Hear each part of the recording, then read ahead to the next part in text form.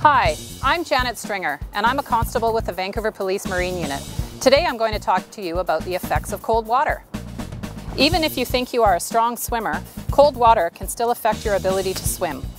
Cold incapacitation occurs within 2 to 30 minutes of submersion in cold water.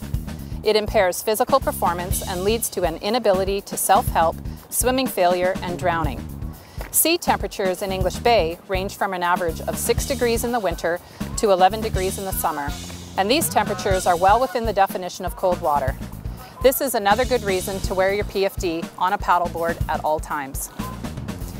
And finally, no matter what you're doing on the water, have fun and be safe. Hey Andrew, can I give you a hand? Yes, please.